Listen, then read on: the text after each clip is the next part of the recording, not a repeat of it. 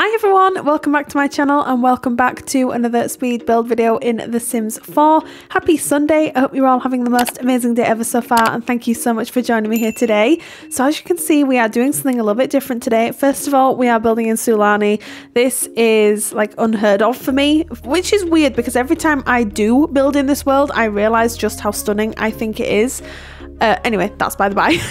So building in Sulani, we're building a tiny house, so it comes in at exactly 64 tiles, and this house also has a separate greenhouse too, which means that we can have a look at our new kit items that we received. I think it was last week or the week before. Anyway, yeah, so I just figured I've been in a little bit of a building slump since Friday, and I decided to pull myself out of that slump essentially by building something totally out of my comfort zone. I did not even have a reference image in front of me while I was building this, which for me makes me quite uncomfortable normally. However, with this, I actually found it quite an enjoyable experience. So you'll have to let me know what you think of this little house in the comments down below. If you've got like a sim in mind as to who you might want to live here, or like if you're planning on downloading it and maybe renovating it yourself, or like whatever. I'd just be really interested to hear your thoughts. Anyway, the exterior structure has come together already. This is not a particularly long video. I think this house all in took me just over an hour to build, which I didn't think was too bad considering there's quite a lot of detailing, particularly on the outside. I really enjoyed having a look at the greenhouse items too that we got with our new kit, and actually I wasn't expecting to like them as much as I did because I don't generally build greenhouses, if ever, in my Sims homes, but I'm hoping that that kit will sort of like give me the nudge that I need to be able to create some greenhouses for my Sims builds moving forward. But anyway, you will see here I do play around with some different colour schemes, and then I go for the tried and true, the turquoise with the beautiful sort of rich brown roofing, and then the pops of these beautiful purple flowers. I just think it looks absolutely incredible. And I also had in mind the sim that lives here is a bit of a plant fiend. You know, they've got a separate greenhouse. There's quite a few plants inside the house itself. You know, there's all these beautiful flowers growing up the side of the house too. I just sort of had in my mind that this sim really enjoys plants. So they're potentially a plant lover is probably what I'm thinking. And it's also worth noting here, I do believe I end up changing, I can't remember exactly when I do it, but I do change the colour scheme of the greenhouse, and that's simply because it was just looking a little bit too bright for me at this point. Like, it looked a little bit out of place. I think that's what I'm trying to get at. It just looked a little bit out of place, so I decided to change it to sort of match the sort of more brownish tone in the roof of the actual house itself, and I just think it looks so much better. So don't panic at the moment, it does, we do go and change that. But I also add like these wind turbines to the roof here. I also add one just to the back of the build, because I was also thinking that maybe the sim that lives here, they're quite an advocate for like eco-friendly things. You know, they generate their own, not always, but they sometimes like to generate their own electricity and things like that. So there's quite a lot going on for such a small house. But I'm one of these believers in that if you are going to build a tiny house or a micro house, then the more details the better, to make it look a little bit more, first, visually interesting, and two, if you are going to play in houses like this, I think it really helps you sort of immerse yourself in the gameplay if you've got a lot going on and there's like detailings and a bit of a story to be told with the house itself. But that's just me. There's some people I'm sure would prefer like the cleaner lines and not necessarily like go clutter mad, but me being me, we know I love some clutter. We know this at this point, this is not news. But yes, anyway, I also had an idea that this sim might like to have a boat and sort of like set sail on the seas just whenever they want. So I thought that was a really sweet idea. I also add like one of the bee, it's not like a beekeeper thing, it's like where you keep the bees to the left hand side of the greenhouse, but I do end up removing that because I was thinking that maybe they don't do too much outdoor gardening. It's very much kept sort of to the greenhouse. Obviously, if you want to add more planters to the outside, then please go ahead. You know that if you download my builds, then you are pretty much free to do whatever you want with them. So really interesting to see, like, if you do download this, what your sort of intentions with it are and how you're going to change it. But yeah, you can pretty much see here, this is the build as is on the screenshots or the thumbnail, because you probably haven't seen the screenshots yet unless you've come from Tumblr. But anyway, I feel like in a really rambly mood today too, and not in a good way. Like sometimes I'll be in a rambly mood and I'll have something to say, whereas today I feel like I want to talk about lots of stuff, but I don't really know what I want to talk about. Which is not a good place to be in, especially on a Sunday. And Sundays for me are they're tough days, because I always dread, because it's Monday tomorrow. I just dread Mondays, and knowing that I have to go to work tomorrow, it kind of puts a dampener on the entire day, which is why I tend to like releasing videos on Sundays, because it means that I've got a little project to work on for the day, and this makes me super happy. So it just means that my Sundays aren't as I don't know, like, I'm not gonna go with the word depressing, because that's not what I mean at all. But yeah, just as, anyway, I feel like I'm bumming everyone out. That is not why you came to listen to me talk, I'm sure.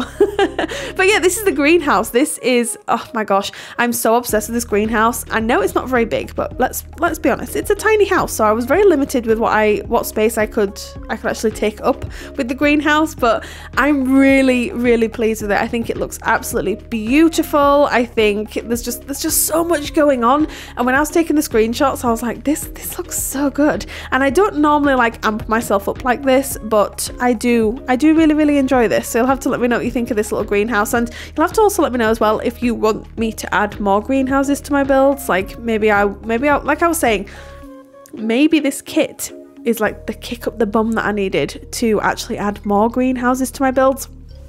Because I think it's really, really easy as well.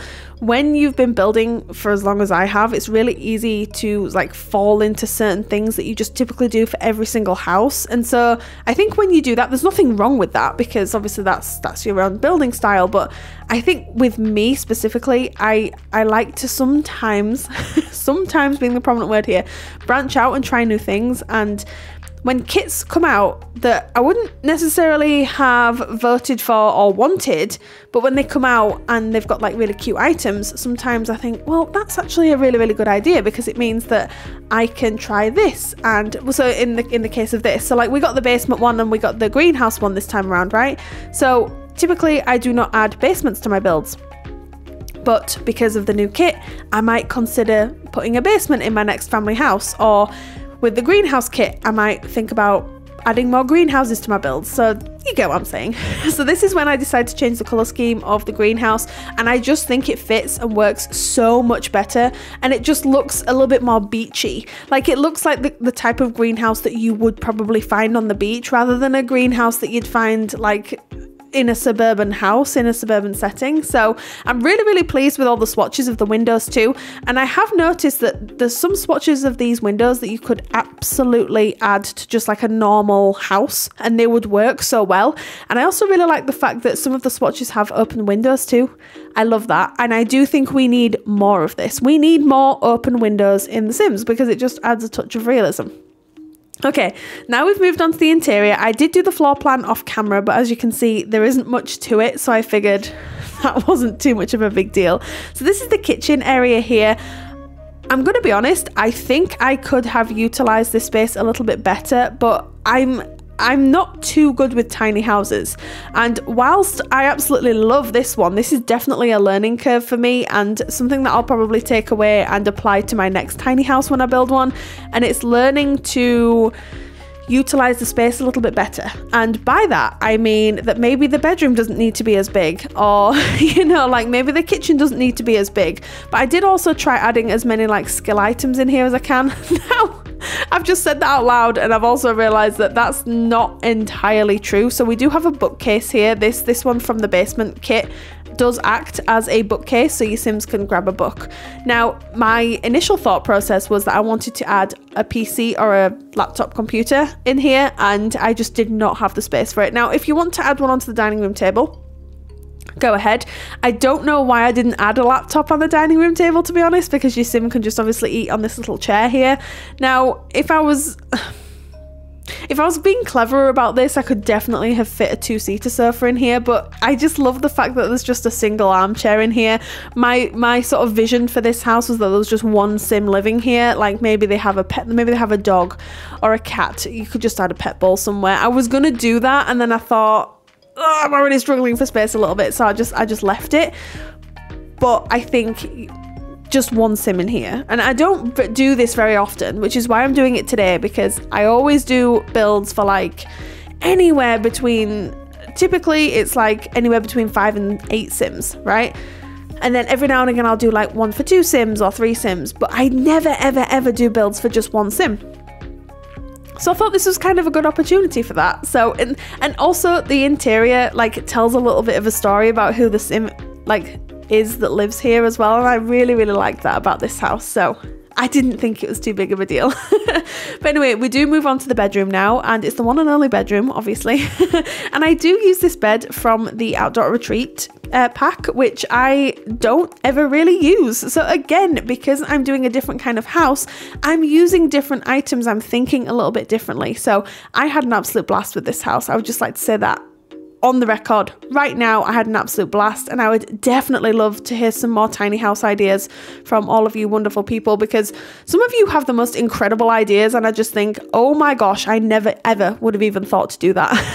So anyway, I do very quickly ditch the base game chest of drawers, and I add this smaller wardrobe here just because it's a little bit more of a space saver, and I think it just fits with the vibe of the house a little bit better too.